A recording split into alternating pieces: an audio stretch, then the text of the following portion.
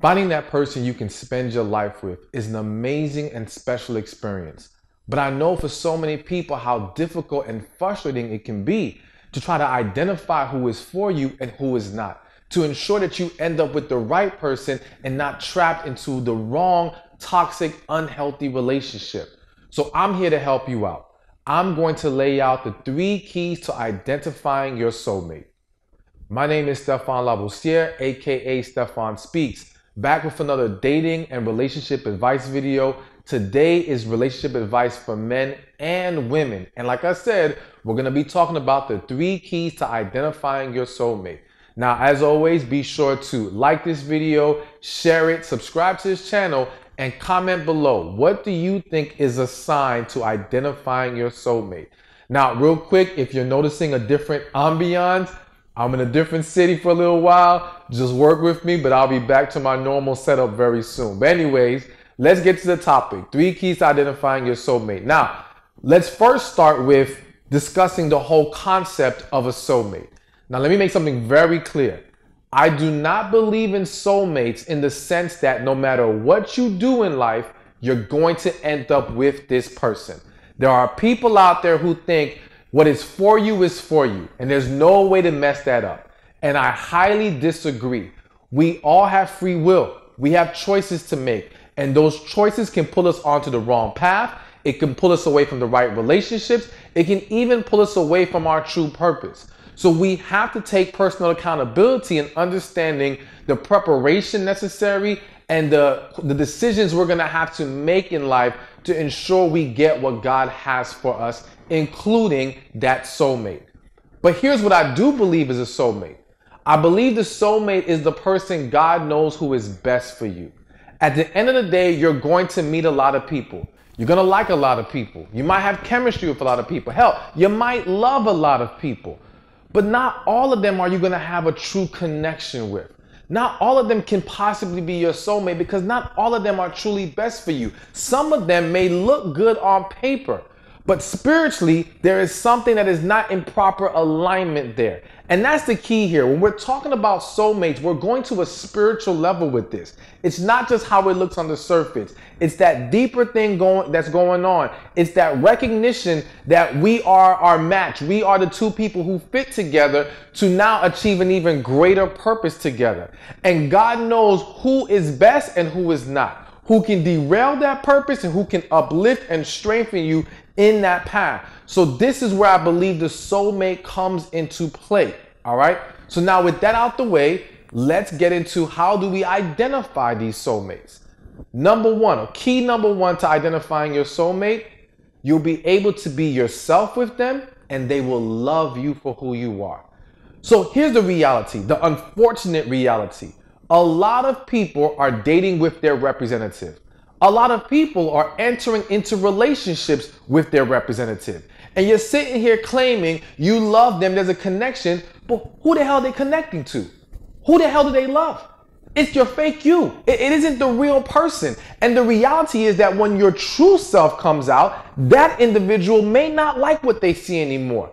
And that is more than enough evidence to say they are not your soulmate, because the reality is that the person who is truly for you will love who you are at your core.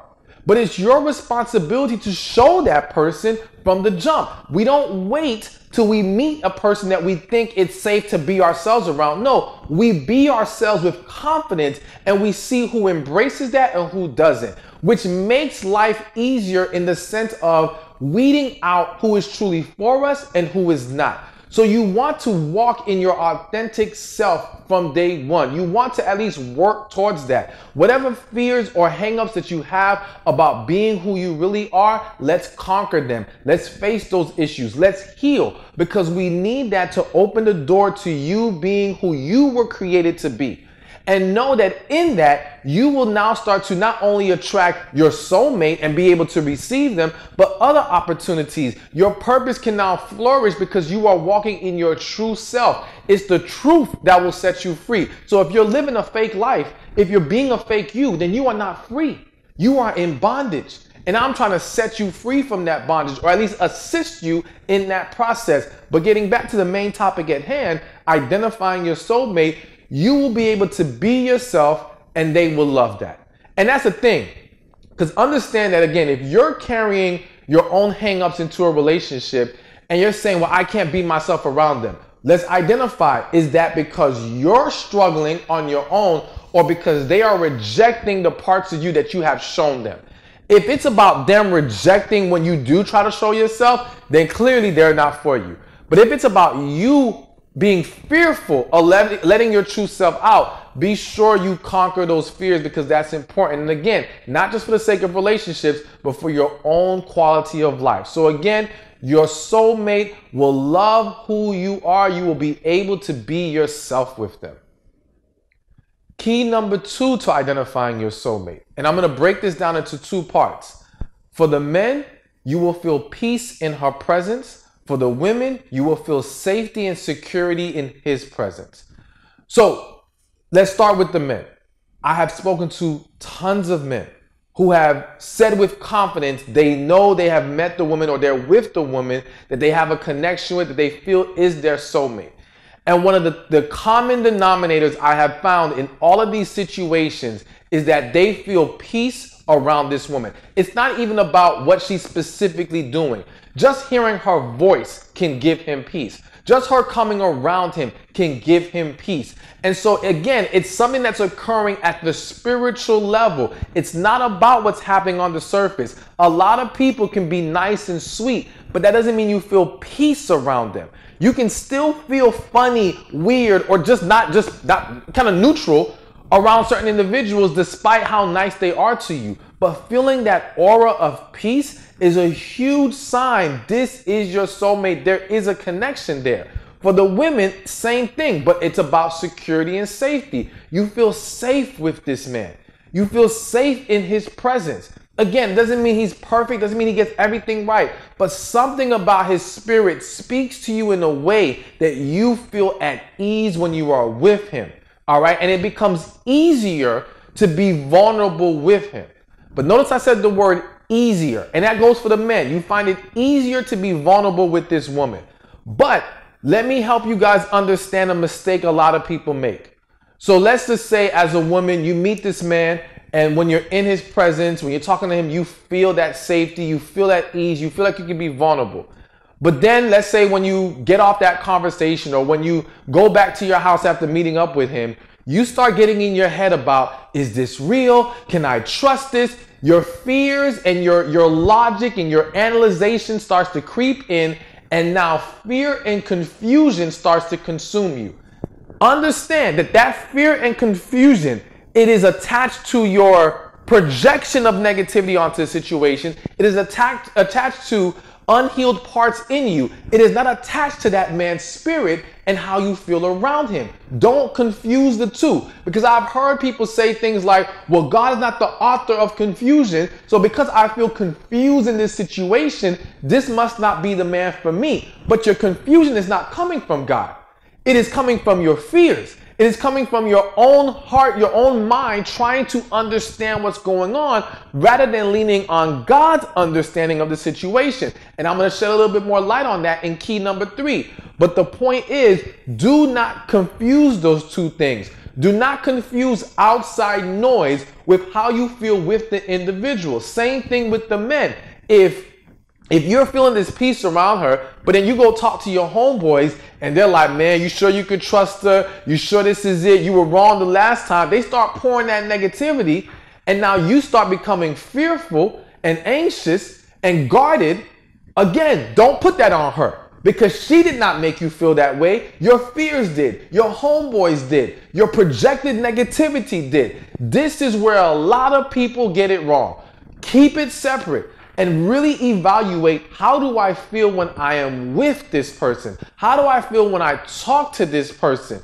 Is this the person I can openly communicate with? Because if they're doing everything, or again, it's not even about what they're doing. If you're feeling that spiritually in their presence, then you've got to keep your focus on that and not all the outside noise that tends to contaminate a lot of these situations. Now, key number 3. And before I give you key number 3, I want to give book for the men and the women to read. For the women, get your copy of The Man God Has For You. You can go to www.themangodhasforyou.com. I put the link in the description and the comment section. It will give you the 7 traits to help you determine your life partner. So it will expound on a lot of things we're talking about now and give you some extra bonus things to consider. For the men, He Who Finds a Wife, same thing, link in the description and the comment section. It will help you in receiving the woman that is truly for you. Now, let's move on to key number 3. Key number 3 is you will receive godly confirmation. Now, hear me clearly, all right? So let me just get this out the way right now. When I say godly confirmation, I do not want you thinking I'm going to get a sign from heaven that says this is the one. And the only reason why I'm saying that to you is because there's a saying I have where I tell people, be careful looking for signs because the devil can throw up billboards too. A lot of people rest their determination of a situation or how they're going to figure out what's going on here based off of signs, not considering the fact that a sign is something that you're going to have to interpret, and you can easily interpret it wrong. I can show you situations where a quote-unquote sign occurred and you asked one group of people what this meant, another group of people what it meant, and they came up with 2, 3, 4 different answers. So that means it is possible to interpret it in different ways. So when I speak of godly confirmation, I don't mean signs, I don't mean random occurrences, I mean you going to God in prayer, asking God if this is the one, and you receiving the answer within your spirit. Now, I know that can be difficult for some of y'all to grasp. If you have not become comfortable with hearing God in prayer, that's a hard thing to accept. However, I would encourage you to practice, not just when it comes to relationships, in life in general, talking to God in prayer, trying to hear what you receive in your spirit. And if you're struggling to hear, considering fasting. If you followed me for a long time, then you know I'm big on fasting, and fasting does help you draw closer to God and gain greater clarity on the situation. So that's a way to really try to get an answer. But that's what I mean by godly confirmation. And here's another reason why this godly confirmation is so important. When I sit down and I've coached people who have been divorced, men and women, and I ask them, did you ask God if you should marry this person? 90% say no. The other 10% say, I asked God, He told me no, and I married them anyway.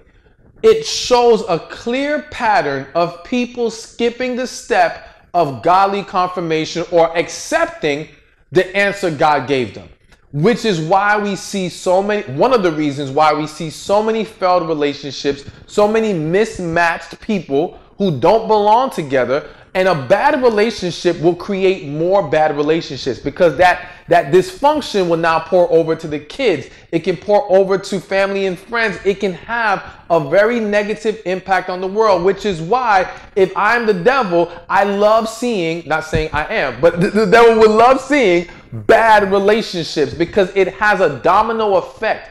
Which is also why I would not, if you're the devil, want to see good ones, because good ones have the opposite effect. Healthy relationships breed more healthy relationships. They start to have a positive impact, which is why relationships are so important, which is why we have to be very careful about who we set ourselves up with, who we align ourselves with, who we allow into our lives, because it can push us in the right direction or the wrong one. So it's important that you understand these things. Now, again, always, if you want to make it easier for you to identify your soulmate, heal. Heal from your past, because when you have not healed, you're essentially trying to see this world through broken glasses and you can't see straight.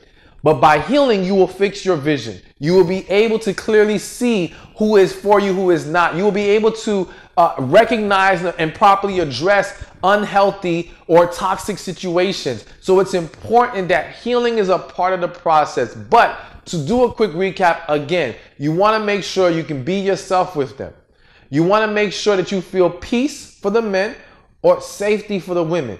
and you want godly confirmation. Now, yes, we can go even further and talk about some other pieces to this puzzle, but I do believe those are the three big ones that have to be in place. But if you want more, again, be sure, check out The Man God Has For You. Use the link below, or for the men, He Who Finds a Wife. And again, leave your comment below. What do you think is a key to identifying your soulmate? Hey, thank you for watching this video. Be sure to check this one out right here, and I'll see you there. Can put together and it's like, oh yeah, I see exactly where this is going. No, it's going to sometimes be confusing. And again, not confusing because God is confusing you, because He is not the author of confusion, but confusing to